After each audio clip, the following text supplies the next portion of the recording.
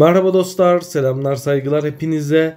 Evet, Borsa İstanbul'dan haberlerimiz bütün hızıyla devam ediyor.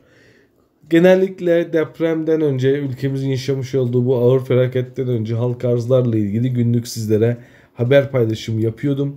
Bundan sonra tekrar başlayabiliriz diye umut ediyorum. Çünkü geçen hafta halka arz edilen ve talep toplayan Göknur Gıda bugün Borsa İstanbul'da ilk defa arkadaşlar işlem gördü.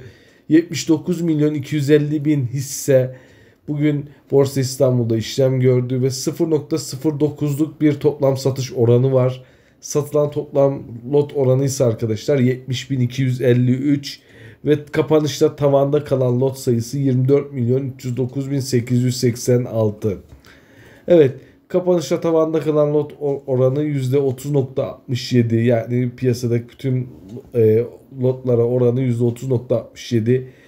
Daha önce de belirtmiştim videolarda, daha çok küçük yatırımcının elinde bulunduğu için Göknur Gıda, eğer büyük bir para sıkışıklığınız yoksa, nakite ihtiyacınız yoksa arkadaşlar, bu hisseden çıkmanıza, gerçekten uzun süre çıkmanıza gerek yok.